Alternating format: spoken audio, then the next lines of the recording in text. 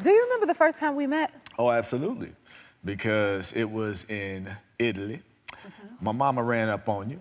She was like, hey, baby. She sure did. I'm just such a fan of you and all what you do. I want to introduce you to my baby boy, my son.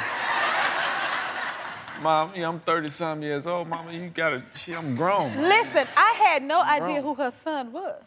And when I walked up to you, I said, wait, ma'am, this your son? Are you serious?